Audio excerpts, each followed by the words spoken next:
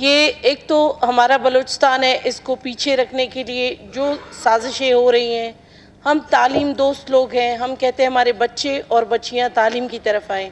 इजलास का दौरान है क्योंकि इस दौरान था नहीं, इससे पहले भी मैं आप लोगों की नॉलेज में लाऊं कि जब इन्होंने प्राइवेट हॉस्टल्स को बंद किया, जिस दिन मैं गई इन बच्चियों के पास, इससे पहले जो स्टूडेंट्स थी वहाँ पे BMC हॉस्टल में रहने वाली, वो फर्स्ट ईयर और फाइनल ईयर की स्टूडेंट्स, उस दिन अगर आप आके उस हॉस्टल का हाल देखते, उस दिन तमाम बच्चियों का सामान निकाल दिया गया था, पूरी बख्तरबंद गाड़ियाँ लाई गई थी।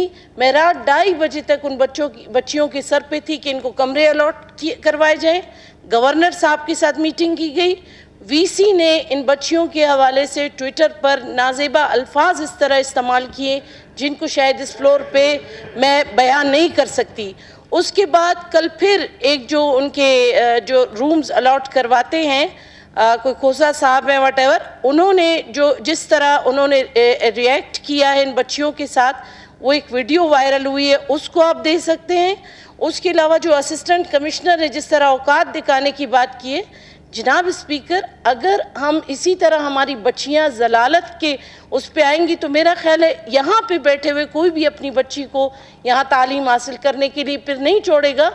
जहाँ भी उनकी बच्चियों को हॉस्टल से निकाल के जो उनका राइट है, रोडों पे वो आके बैठ जाती हैं, कोई उनके पास जाता नहीं। जब हम जाते हैं तो मज़ीद उनको जलील करने के जो है ना वो तरीके ढूंढते हैं।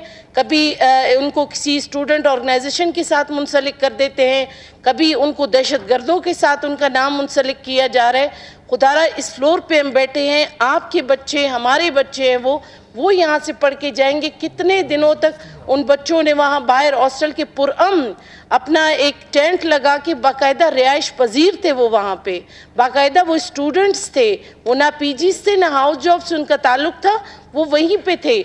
और जो अख्तर हुसैन भाई कह रहे थे, जो वहाँ सर्व करते हैं हॉस्पिटल में, जो प्रैक्टिस में बच्चियाँ हैं, उनको निकाल के आप बाहर कहीं और एडजस्ट करते हो और उन्हीं हॉस्टल्स के हवाले से आप नेगेटिव VC जो है ना बातें करता है।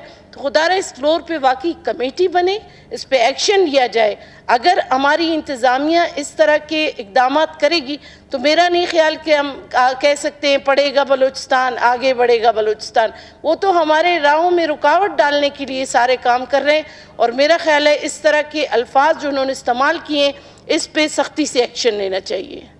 शुक्रिया।